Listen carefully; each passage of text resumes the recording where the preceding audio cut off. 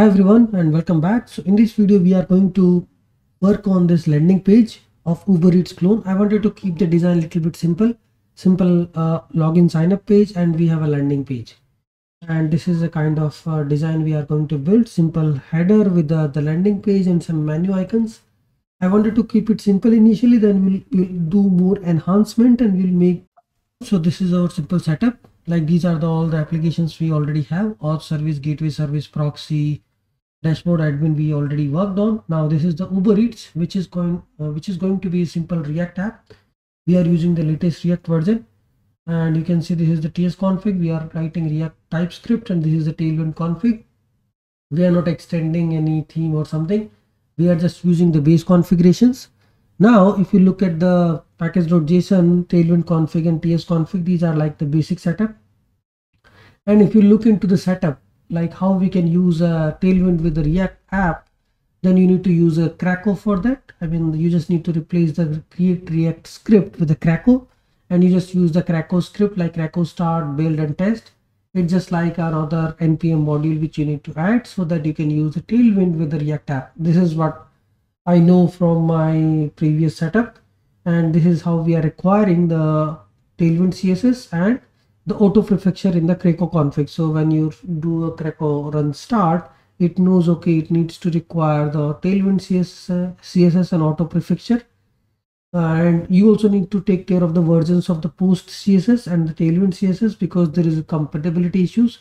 So I will share this project, and then we'll start building on top of that. So this is just like a basic dependencies we have: React DOM, post CSS, auto prefixer. Post CSS is we are using version 8, auto prefixer version 9, and then rest all are required dependencies for the React project like React DOM type definitions and some testing library and the craco. So this is our minimal setup looks like. Now what we are going to do is we are going to just create a React components, and we will start building our UI. First of all, I will just build this little bit empty UI because we don't have much. Hi everyone, so this is our setup looks like. This is like a very basic create React app, and here we are adding the styles because we are going to use the Tailwind styles, so we are adding them. And index.css, if you want to override something inside Tailwind, we can just import Tailwind base, Tailwind component, Tailwind utilities. These are the three you can see the libraries we are adding for the Tailwinds. And then you can add these styles inside your index.css. That should be enough. Now what we are using React Router DOM because we are creating a single page application, and there has been many changes since I used the React Router version 3. Now we are using version 6, and here we need to do things little differently. I check the documentation how it works. So I'm just creating a layout component which may be a simple for header, and then body which is dynamic, and then the footer. So I will just create this. So in the layout we are just replacing the outlet, and there is a header component which we can just create inside header. And if we just see here, we will just create a header.tsx, and we just define how our new world looks like. And we will create all the other components, like for the home page we also have a full screen banner, then we have menu items, footer component and all. So we will just create a simple hello world messages in all those components so that we can import those components from our router. So this is app.tsx. Here we will be importing header from components. And first of all, we are creating this layout, and then you can refer this layout inside the route. So you need to return some dummy JSX, maybe a span tag, that should be enough. And then we will be importing this inside our component. And here, this is the new definition of this is how you define the router now in the React. You created a layout, and then you can just refer that layout for a particular index. So all these routes, and inside these routes I will be defining all my routes. So this is the index element. I think I need to specify the layout also. So what is the route layout looks like? So for all the elements which I'm going to define inside this route will have the layout this particular which has. So it is like for all these routes, the header will always be there, only the body will change based on the route path which you are providing. So this layout which I'm passing at line number 18 will say that all these path I'm going to define inside the routes will have all these paths also already available. So now we want to have a header for our home page, for any particular page where we need to have a header. All those components we can define here. So sign in, sign up, okay, sign in, sign up, and we will just create these home components. So just like a basic definitions of React router. And for / path, this layout will be added, and then when you are hitting / by default it will take you to the home page. Otherwise, when you click on / sign in, it will take you to the sign in and the sign up page. So these are the two other components which we need to create inside the pages. Let's say we create a pages. I'm just trying to create a basic boilerplate structure. We are going to build on top of this a lot. It's just like inside our pages we are creating just a sign in, sign up, and the home page, and these are just components, and those components will refer, these are like the pages, the main routes. These main routes will refer the components which I'm creating inside a components folder. So let's fill in some of our components. So inside the pages we will just create a placeholders, like this is the home component, this is the sign in and the sign up, and then these components will refer the components we are creating inside this folder components. So it's just like a simple folder structure we are creating. This is the home component, this is referring to the home component which we are going to create inside the components. It's just like the basic folder structure. We are going to have a Redux, hooks, all those concepts like the API layer, Redux, all those toolings available in these folders. For now we are just creating a simple landing page so that I can make it ready to deploy on the cloud. So I'm going to use AWS for that. So I just need a simple, we already have an admin dashboard, and I just wanted to create some landing page in the React app so that we can start preparing the deployment, and then once the deployment is setup is ready, we will just start building these applications again end to end. So what I'm doing here is just a home component which I'm referring from the components folder. So similarly I will do for others, sign in and the sign up, and then we will start building the header component. So we are using Tailwind, and Tailwind utilities are awesome. Let's build our header components. So here you can see here we are importing all the required components for the router, because we have created a sign in, sign up, and the home page route. These are the three pages we are going to build. So all these things we are importing from the pages, sign in, and similarly for the sign up. So here you can see sign in and sign up. Now everything is good. Our application is running on 3000, and we can see something coming up. Now we are inside a header component, right? So header component is, we are going to use a Tailwind new bar thing, new bar components, like showing simple logo on the top, and then just two different buttons. If user is not logged in, then we will just show a simple button, sign in and the sign up. And by default, when user hit the /, we will take him to the home page. Otherwise there are sign in and the sign up routes. So now this is our simple header component, which is just returning the header. We can start building this header component. So we are going to use these Tailwind utilities for it.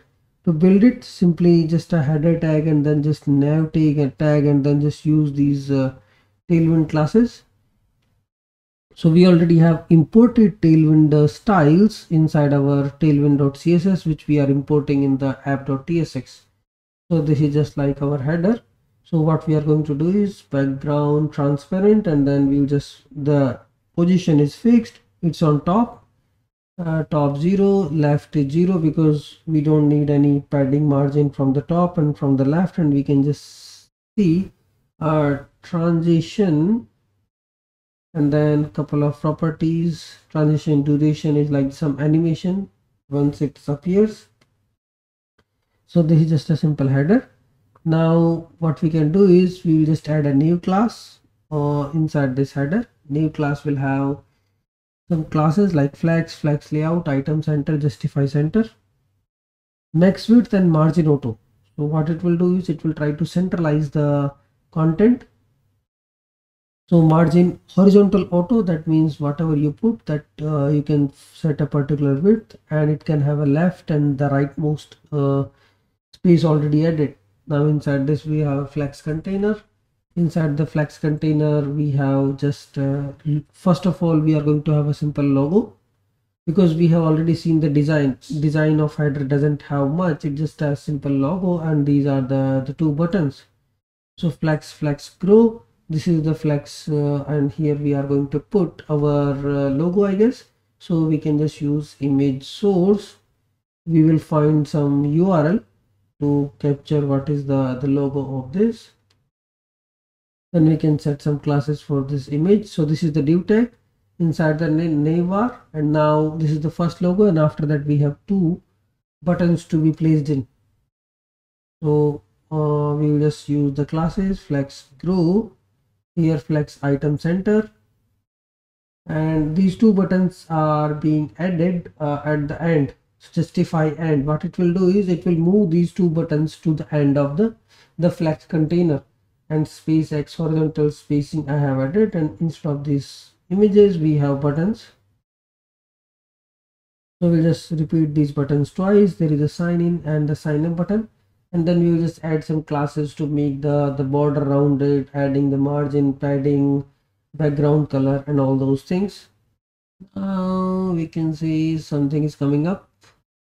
We will just remove this home label, but this is just a simple container we have added.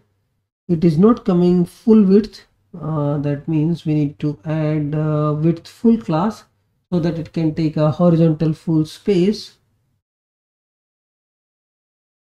Yes, at least our styles are working. I can see that Tailwind classes are being populated, whatever we have added, and now we can add the classes for the button.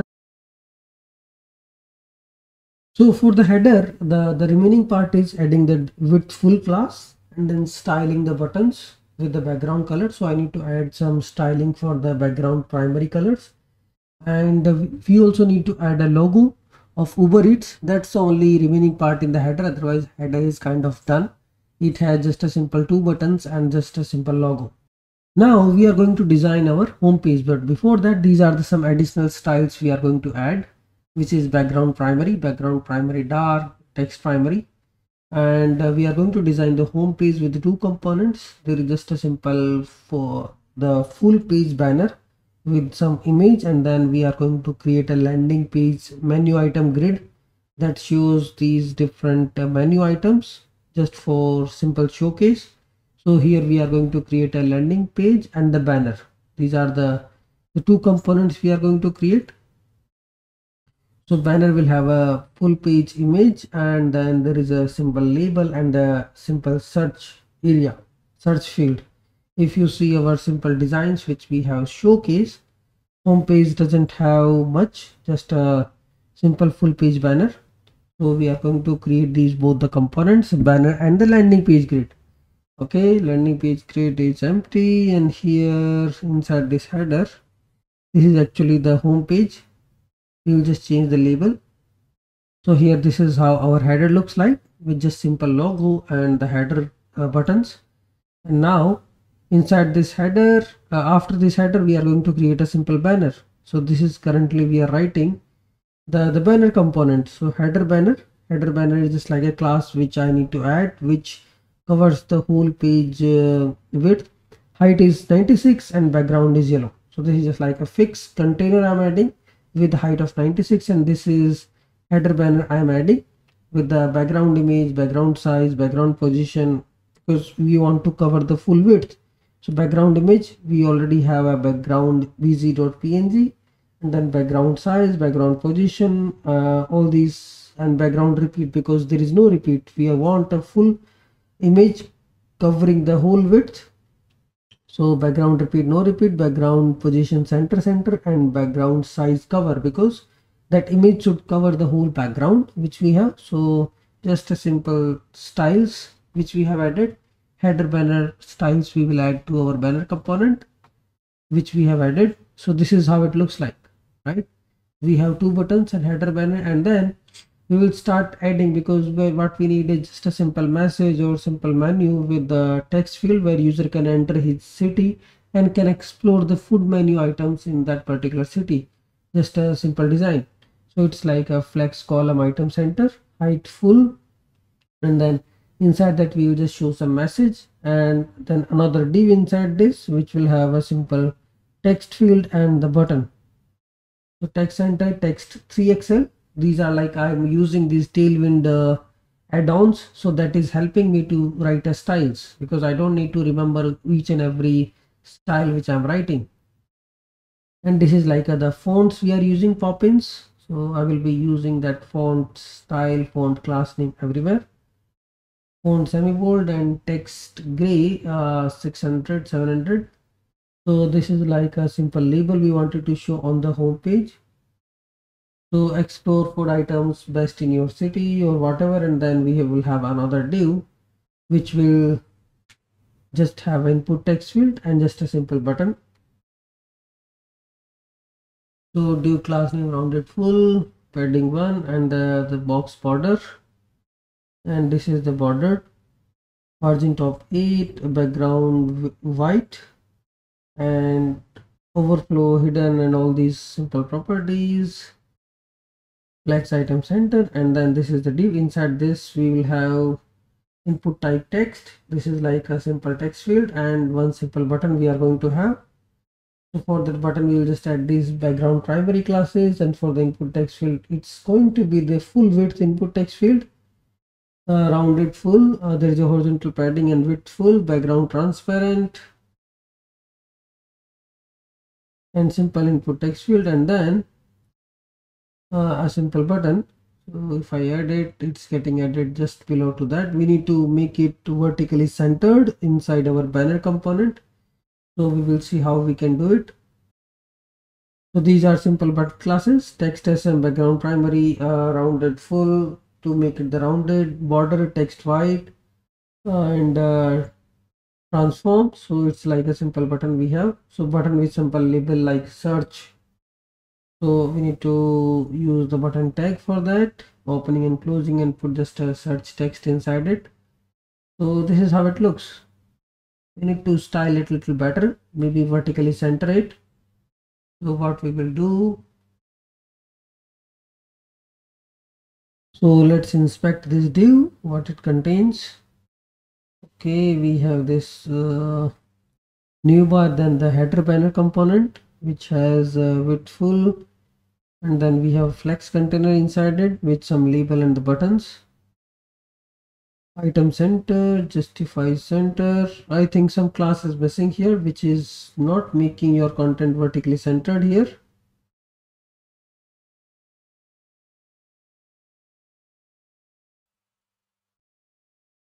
Now let's see if I add a justify center. Okay, this works. So I just added a justify center, and then width full class is already there.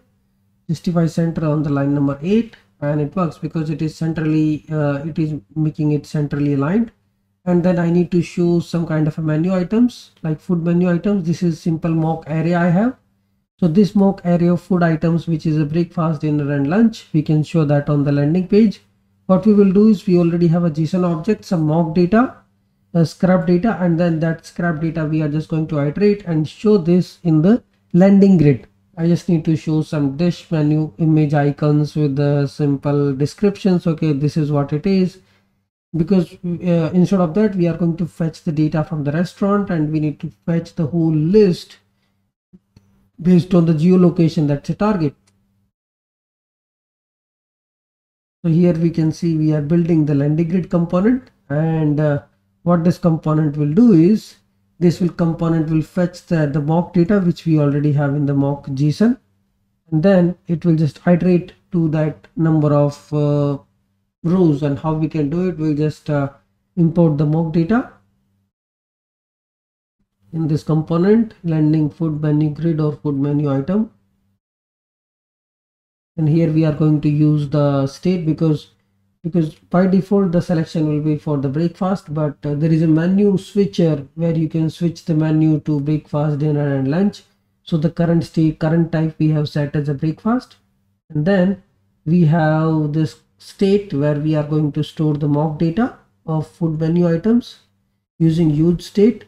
And then when you click on to different tabs, we will set the type, we will change the type, and based on the type we need to do the filter also. So it's like a basic filtering we are doing it with the React components. We have some mock data and we will play with the mock data inside a state when you click on to one button and change the types property. So here let's build this component. So it's like a simple section with the 3 horizontal tabs, tab switcher, like you can see as 3 different buttons.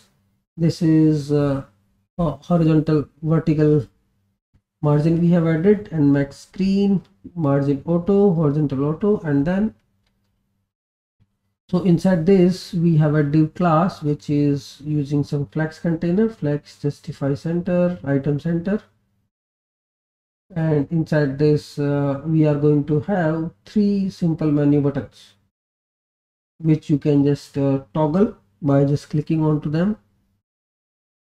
On click set type, let's say this is for the breakfast, and here we will just put the label. So similarly this will be repeated 3 times, and we will add some classes like menu item, background primary, because these are the buttons and we need to switch the classes also. When you click on a particular button, that button will become active or that tab will become active. So we will add some active classes also, and we will repeat it thrice, and this is for dinner and this is for lunch. This is like a simple landing page I'm trying to build.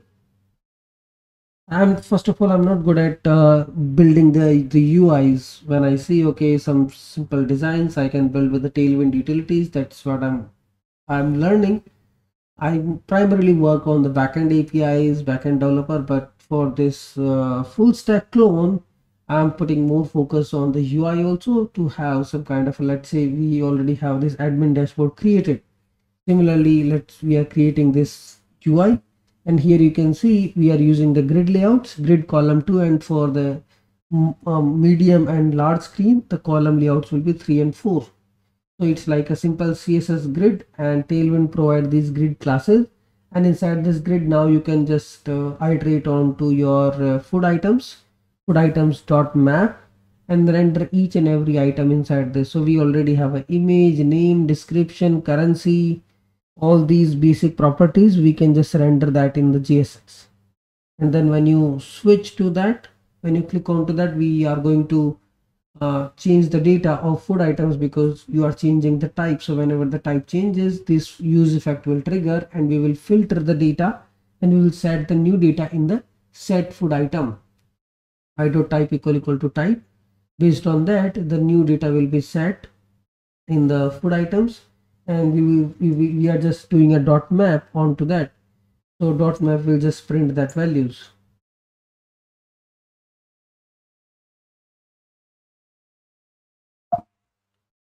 So now let's build rest of our design. Here we are using Tailwind, and let's say if I wanted to override a particular class, then this is how I can do it. Layer components, and I will just apply these styles for the menu tab wherever I use this particular style in my components. So we have these menu tab and menu tab active. These are the 2 styles on the landing page, because when you click on one button we have to make it active and make it a little bit different than others. So menu active menu tab, and then we are going to apply these particular classes for the active menu tab. So what we are going to do on the landing page, we have these classes, and we'll just apply these classes there based on the selected type we have for the tabs. So we'll go to our page, which is landing page grid, and here we can see we'll just replace these to the appropriate types, and you can see these are the mock food. Here we have the types available: dinner, lunch, and breakfast. And then we can just check a little bit on the UI, do the formatting, and here we can see I just pasted this from my template, and this is how it looks like. A simple switcher with just a simple menu items. Now the next thing we are going to do is building these sign in and the sign up pages. because these are just a simple forms. I'm just going to create some empty form for the template. Simple 2 text field for the sign in and the 4 text field for the sign up, username, password, repeat password, and for the sign in just an email and the password. Okay, so this is going to be a because this is going to be a whole layout, so we are going to consume the whole screen. And you can see instead of this we are going to use simple banner class. So this banner class will be used inside our header. Inside our sign in and sign up page there will be a common background, and then we are going to have flex container, flex column, and justify center. And inside this vertical flex column we are going to put our sign in and the sign up form, and it should consume the height. And inside the form we'll just put the classes. It's still the flex container, flex column is the layout, and it is covering the whole width, and the banner is just to put the background image of the sign in and the sign up page. Background white, width is 96, margin top, padding, and the rounded large. Okay, this is like a simple container, the white container we have created for the form, and inside this white container of the form we will just create these 3 text fields. Okay, it's like a minimum space which we have. This is the actual form tab will build the sign in and the sign up page in the middle of the screen based on the classes we have added. So background white, width 96, and then there is a flex container, and here we are going to add our input text fields, input type text, and couple of classes of input text fields like rounded, background, margin, padding, space, input type email, name email, and then the class names. For the email is width full and horizontal padding, and the same we will add to the sign up. Here we have a sign in and the sign up routes. You can see we can switch to these. Okay, this input text field is coming a little bit left, so let's see what we can do. This is our sign up page, justify center, item center.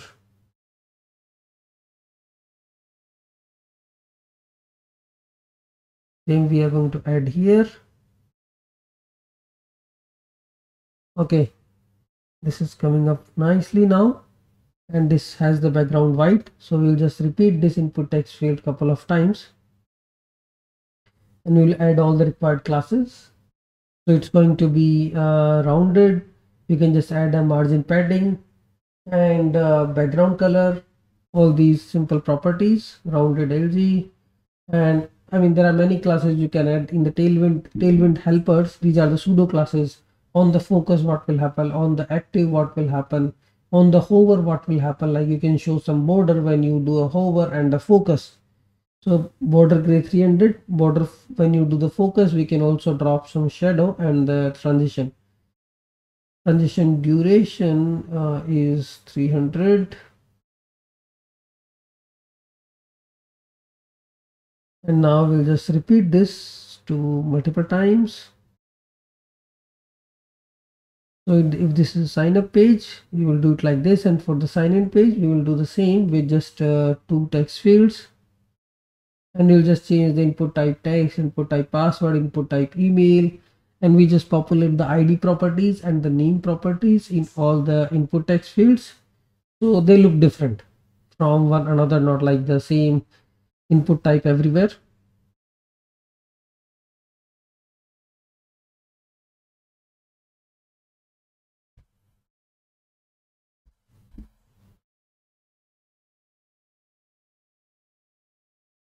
So this is the sign up page. I need to go to sign up, and I can see something is coming up. So, and then I just have one button on the bottom with some margin top, and that button will have a background primary class, so it can have a green background, and then just a login and sign up pages, and then we can add some labels like sign in, sign up label on the sign in page, and sign in label on the sign up page, and login with the Google and all the other options if those are available. So button width full, padding background primary, and then just text Excel, text white.